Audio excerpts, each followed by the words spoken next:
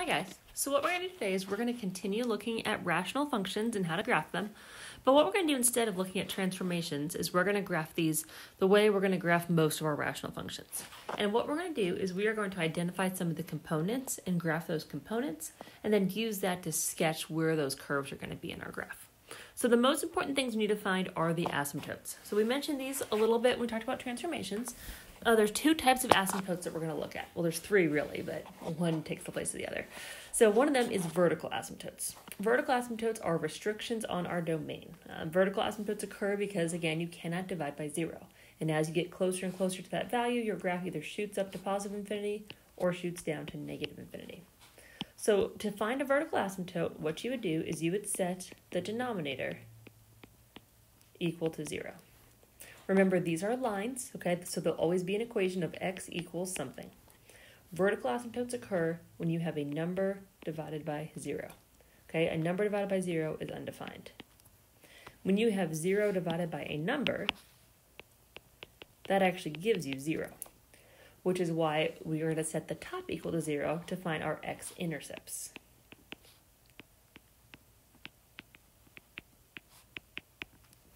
So x-intercepts occur when the top is equal to 0. So again, x-intercepts should be written as coordinates, okay? So they'll be written as something, comma, 0. You could have more than one of these. You could have none of these on your graph. Y-intercepts, we find those the same way we find y-intercepts on every single graph you will ever find. You plug in 0 for x. These will also be coordinates. So these will be 0, comma, something. There will only be one or there will not be one at all. Okay, one or none. You cannot have more than one of these because then it will not be a function.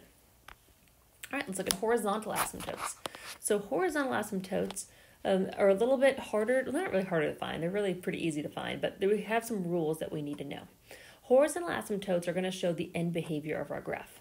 What they're based off of is the degree of the top and the degree of the bottom of our rational function.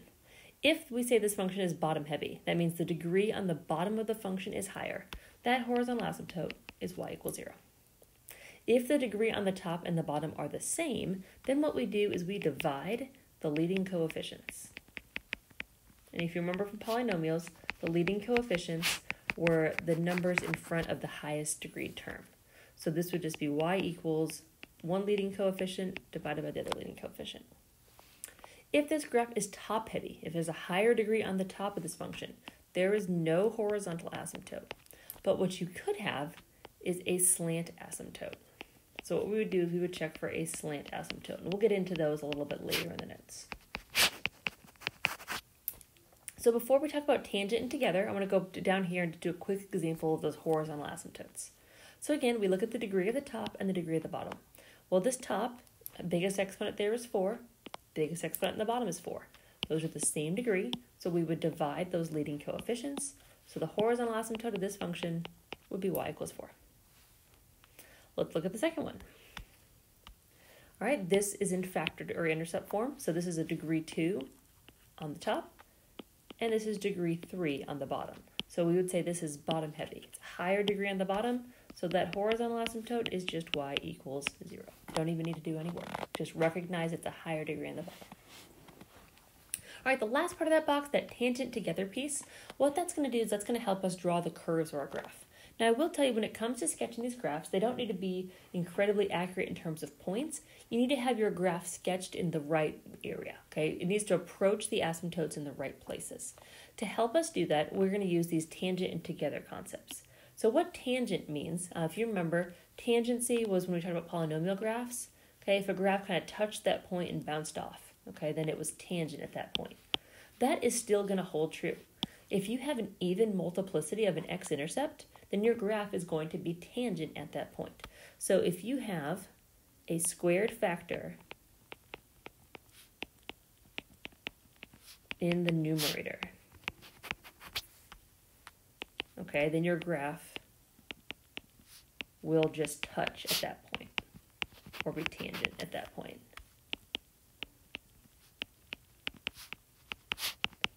So just like it was for polynomials, and we'll see some examples of that here later.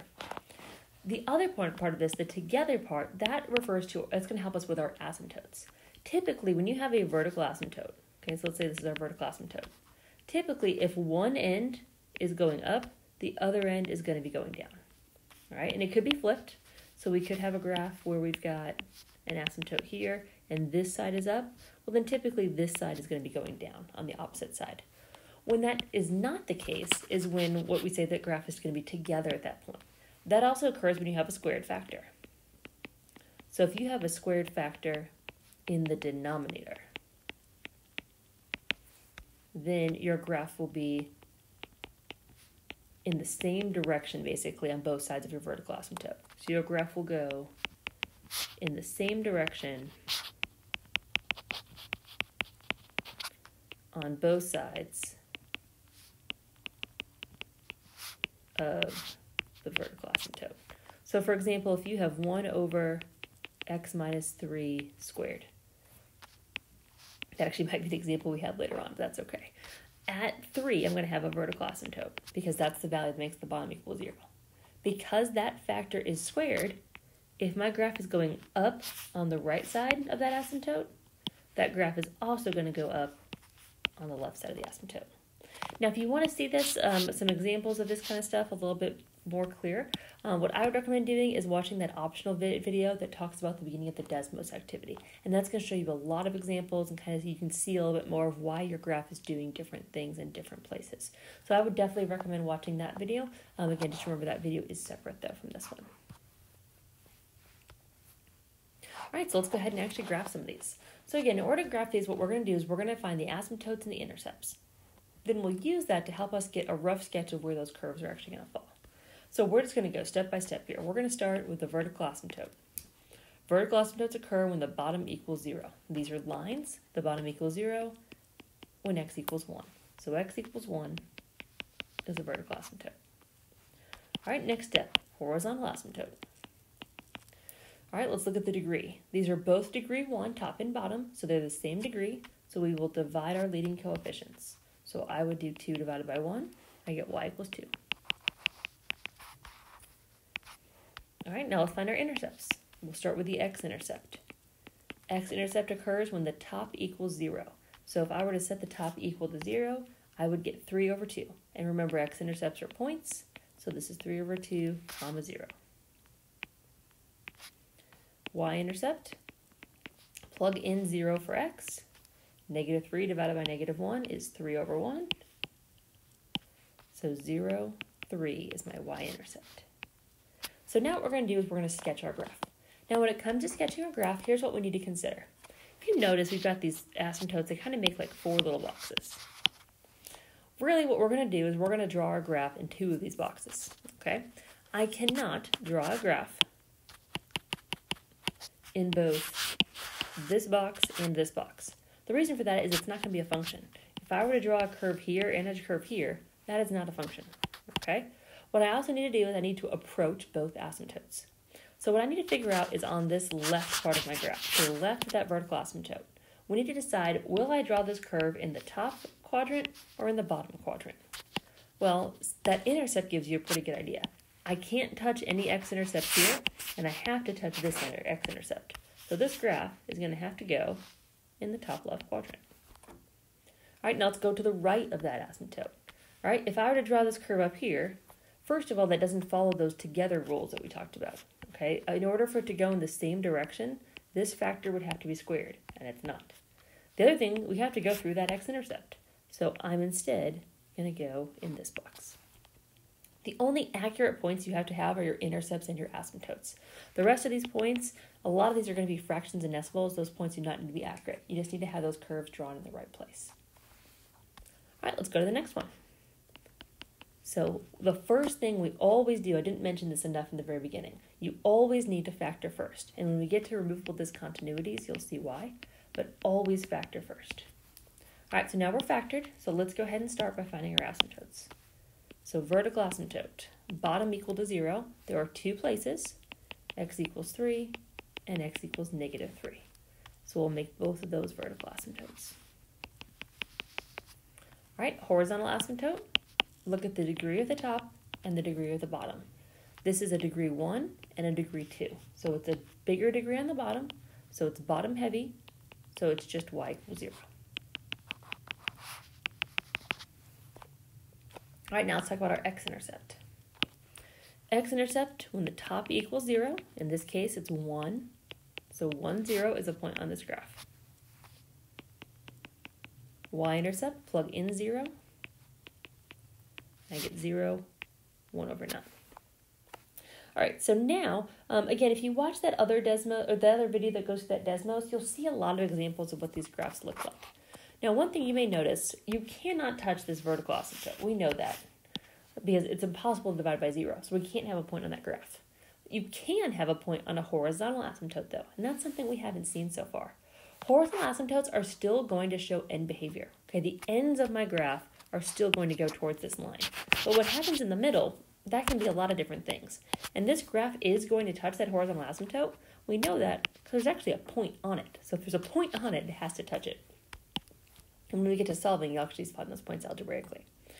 All right, so what we know again, at the vertical asymptote, I either need to be going towards positive or negative infinity. I also know that I cannot cross the x-axis anywhere except for that one spot. So what I'm going to do first is I'm going to look at this side of the asymptote. I need to figure out, do you think my graph is going to go up to positive infinity or down to negative infinity at this point? Well, let's think about that. If I were to go down to negative infinity, in order to get to that y-intercept, I have to cross the x-axis somewhere that I don't actually have as an x-intercept. So that's not possible. So it's going to have to go to positive infinity on that point. I also know I don't have any squared factors. Since there are no squared factors, this graph is going to do the opposite thing on the other side. All right, so now let's just go ahead and finish that curve. We're going to go toward the asymptote. Let's finish this one. We're going to go through our intercepts. Then when I get to this point right here, I do not have any squared factors. So it's not going to touch or be tangent. It's going to go through that point, and we're going to go down towards our asymptote. There are no squared factors, so I'm going to be in the opposite side, and then I'm going to go towards my asymptote. Now, if that is kind of confusing for you guys to figure out where these graphs go, there's another way that you can figure out how to draw these curves. And what you can do is you can use a sign chart like we did for those inequalities last semester. So just a refresher, to do that sign chart, I would pick a test point in one of these regions. So for example, I would pick a test point somewhere to the left of that asymptote. So let's say I pick -4. -4 minus 1 is a negative number. -4 plus 3 is a negative number. -4 minus 3 is a negative number. A negative divided by a negative times a negative overall is negative. So this region is negative. I cannot cross the x. I cannot switch from positive to negative unless there's a vertical asymptote or an x-intercept. So right, now let's pick this region in between the vertical asymptote and the x-intercept. Let's pick a test point. Well, we already did. Okay, we picked 1 over 9. That was positive. So this section has to be positive. Let's pick the next region. Okay, let's pick a test point. Let's pick 2. 2 minus 1 is positive. 2 plus 3 is positive. 2 minus 3 is negative. Positive divided by positive times negative overall is negative. So that region is negative. Then finally pick a test point over here in this region. Okay, something greater than 3. If I pick 5, 5 minus 3 is positive. 5 plus 3 is positive. 5 minus 3 is positive. Positive, positive, positive. Overall is positive. This region is positive. And that tells me where my graph goes. All right, if you feel pretty comfortable, pause the video, try these next two. I will tell you these two will have those squared terms we were talking about. All right, so again, first thing we're going to do is we're going to factor.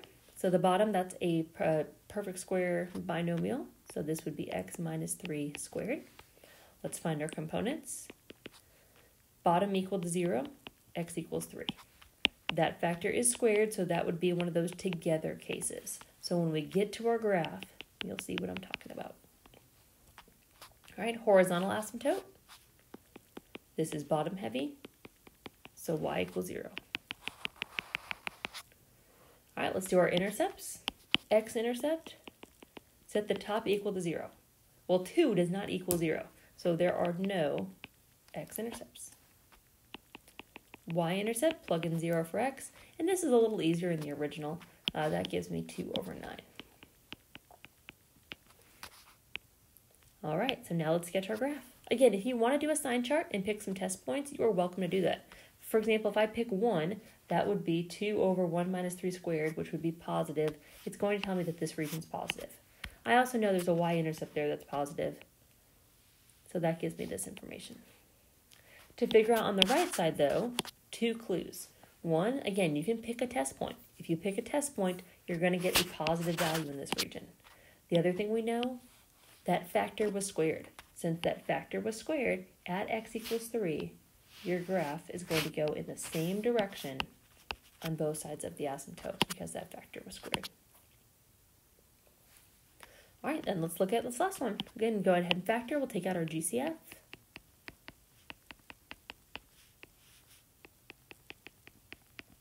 And then the top can factor a little bit more. That is also, again, a perfect square trinomial. All right, and let's go ahead and find our components. We'll start with the vertical asymptote. Set the bottom equal to 0. There are 2. X equals 4 and x equals negative 2. Horizontal asymptote. These are the same degree, so we would divide the leading coefficients, which is 2 over 1. So I get y equals 2. All right, let's do our intercepts. X-intercept, set the top equal to 0. 1, 0. But that factor is squared. Since that factor is squared, that is a tangent situation, just like it was with polynomials. So at 1, 0, your graph is going to be tangent. It's going to touch that point and go back in the same direction. All right, y-intercept. Plug in 0 for our x's. It's easier in the original. That gives me a negative 1/4. All right. So again, you have some options here. You can pick some test points. Okay, pick a test point in this region, pick a test point in this region, pick a test point here, and pick a test point here.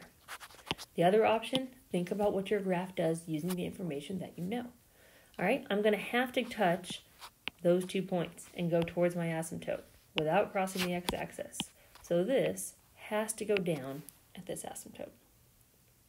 There were no squared factors in the bottom, so I have to go in the opposite direction on that asymptote. I also know this has to be in the top because I can't cross the x-axis again. There are no x-intercepts over there. All right, then we know our graph is tangent at that point. Since it's tangent at that point, it touches that point, it turns, and it goes back in the same direction. And then this last one, we would be up in the top right quadrant because, again, no squared factors in the bottom, have to be going in the opposite direction of that asymptote. Alternative option, if you want, pick a test point, plug it in, and you'll get those positive and negative values. All right, so that is the bulk of a basic rational function and how to graph it. What we're going to do now is we're going to look at 2 special features that happen in some of these rational functions. One of these we talked about briefly at the very beginning, and that is a slant asymptote. A slant asymptote can occur when there's no horizontal asymptote. Specifically, slant asymptotes occur when the degree on the top is 1 degree higher than the bottom. So a slant, or sometimes called oblique asymptote, really it looks like a line, okay? It takes the place of a horizontal asymptote. It still shows end behavior. You can still cross it, but it's going to show what your ends are doing. The way we find a slant asymptote, it's pretty simple. We divide. And it's even easier than regular division because we can ignore the remainder. The remainder is not really going to affect the detail of the graph that we'll be able to draw. So let's look at this example here. Again, the first thing we have to do is factor. Again, when you see removable discontinuities, you'll know why. Okay, so now let's do the same thing we've been doing. Let's find our vertical asymptote. Same thing, set the bottom equal to 0. Vertical asymptote is x equals 2. All right, now let's talk about horizontal asymptote. This is top heavy. It's a higher degree on the top. Specifically, it's 1 degree higher on the top. That means there is no horizontal asymptote. What we're going to have is a slant asymptote.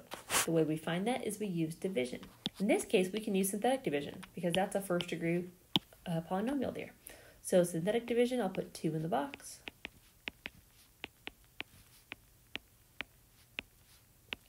The remainder does not matter, okay? We can actually graph that. So what I get when I do division, 1 degree less than the original, this would be x plus 1. So my slant asymptote is y equals x plus 1. So I'm going to graph the line y equals x plus 1 as a dotted line.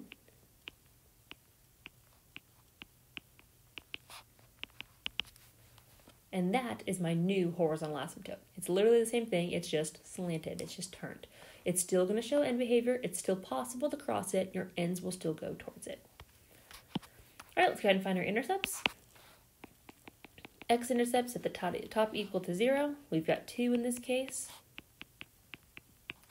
Y-intercept, plug in 0 for x. It's a little easier into the original. So 0, 3, 3, 0, negative 2, 0. All right, so again, you're going to go toward your asymptote. So I can either draw my curve up here or here on the left side of this asymptote. All right, I'm not going to draw it in this area for a couple of reasons, most of which is just those 2 points that are drawn right above it. I'm going to go through those 2 points that I know that I have. All right, then let's look to the right of the asymptote. Again, there was not a squared factor, so I should be going in the opposite direction at that vertical asymptote. I also know I have to go through this x-intercept. If I drew my curve up there, it wouldn't go through that intercept. So I'm going to draw my graph here. All right, let's talk about some of that characteristics. Domain, negative infinity to 2, union 2 to infinity. Range in this case, negative infinity to infinity. Every y value here is actually touched. All right, end behavior. As x approaches negative infinity, our function is approaching negative infinity. As x approaches positive infinity, this function is approaching positive infinity. It's a little bit different than the graphs we've seen so far. The graphs we've seen so far, our end behavior has actually approached an actual number, an actual integer, where that horizontal asymptote was. With slant asymptotes, though, it can actually occur positive. It can go towards positive and negative infinity. All right, we're almost there. So the last characteristic we're going to look at are removable discontinuities. Now, you may remember we actually talked about this at the very beginning of the year. So at the very beginning of the year, we talked about discontinuities. We saw these on a graph, and they looked something like this. Another thing that we'll call a removable discontinuity is a hole. So what happens with this is going to occur whenever you have a factor that cancels out. This is why you must factor first, because you may miss this. You have to factor first to make sure there's no holes. So let's look at this very first example, okay? The first thing I'm going to do is I'm going to factor. So that's the difference of squares. And you'll notice the x minus 3 factor cancels out. If x minus 3 cancels out, that means your graph is going to have a hole, or a removable discontinuity. The x value of that hole is the x value of the canceled out factor. I canceled out x minus 3, which means that the x coordinate is 3. To get the y coordinate, I'm going to take 3 and plug it into the remaining function. Well, let's look at the function that's left over. My remaining function is just x plus 3.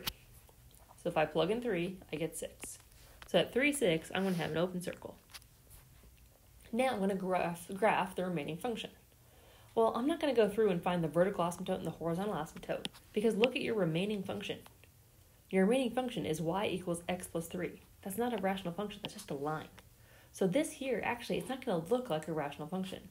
This is a line with a hole. And that's what your graph is going to look like. There is no vertical asymptote, there is no horizontal asymptote. Now we can find the x-intercept and the y-intercept. Again, it's just a line, so plug in 0 to get the y-intercept, set it equal to 0 to get the x-intercept. But there are no asymptotes because, again, what's remaining after finding that hole is just a line. All right, let's look at the next one. Again, let's factor first. And you'll notice that x minus 5 cancels out. That means you're going to have a hole. The x-coordinate of that hole, because I canceled out x minus 5, the x-coordinate is 5. Now let's look at the remaining function. X minus 2 is in the denominator. It's at the bottom. So the remaining function is 1 over x plus 2. If I plug in 5, I get the y-coordinate of 1 over 7. So 5, 1 over 7 is an open circle on my graph. The remaining function is, in fact, rational. So let's go ahead and find those characteristics that we've been finding. Vertical asymptote, set the bottom equal to 0. horizontal asymptote, look at the degree of the top and the degree of the bottom. This is bottom heavy, so it's y equals 0. All right, x-intercept. Set the top equal to 0. That can't happen, so we don't have an x-intercept. Y-intercept, plug in 0. And I get 1/2. All right, now let's sketch our graph. All right, looking to the right of that asymptote, I'm obviously going to be in this top part of my graph because I have a point and that open circle there. Go towards your asymptotes. There are no squared factors, so I have to be going in the opposite direction at that vertical asymptote. Again, you also could pick a test point and you would get a negative value if you picked a test point in that region as well. All right, 2 more. This next one's kind of a special case. Let's go ahead and factor.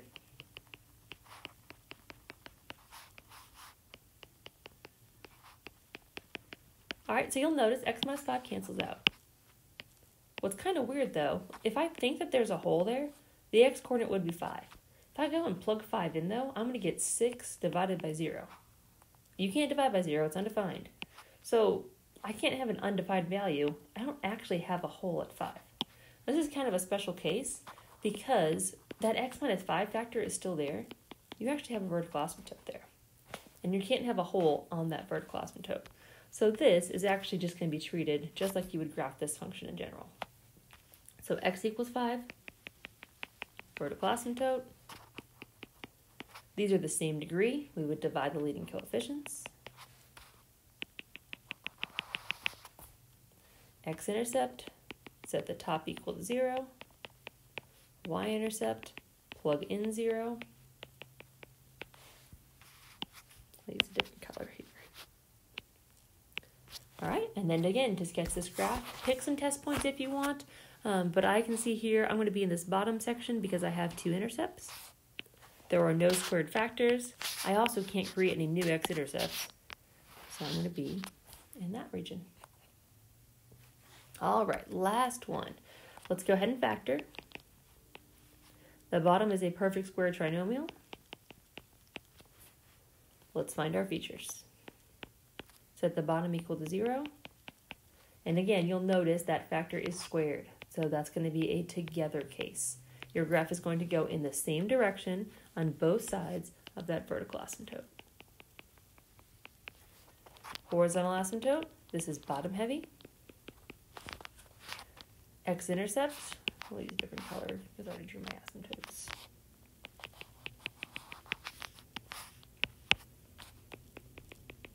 Okay, so top equal to 0. Y-intercept, plug in 0. So there's 0, -2, and there's 2, 0. So again, kind of a weird one to actually graph, but let's look at what we have. I know I'm going to have to go through that intercept. I know I cannot create any new x-intercepts over here. So I'm going to have a curve in this region. Again, if you're not sure, pick a test point. That's going to give you some more information. Now let's look over here. Well, this is that together situation we talked about. That factor was squared, which means if my graph is going down on this side of the asymptote, it has to be going down on this side of the asymptote as well. What I also know is that I'm not going to be tangent at this point because that factor wasn't squared. I do have to cross, but it's not going to go towards infinity because I still have to go towards my horizontal asymptote. So what this graph does is it crosses through that point, but then it still goes towards that asymptote. Now, how high it goes right there, that is not something you can figure out unless you have a calculator, so don't worry about that. Just know that it does cross through that point and it does continue to go towards the horizontal asymptote at the end. Remember, your horizontal asymptote will always show your end behavior. All right, so that's a lot for today. The most important thing for you guys to know is how to find the asymptotes, the intercepts, and to make sure you always factor first to see if there's any removable discontinuities. That's the biggest thing to get out today. Since today is a ton of information, next class there is no new information. It's really just going to be a day to review and kind of just work more on these graphs to get some extra practice in on these. Again, if you want to see some more examples of how these different features affect the way the graph looks, check out that optional video that kind of shows some of those Desmos examples.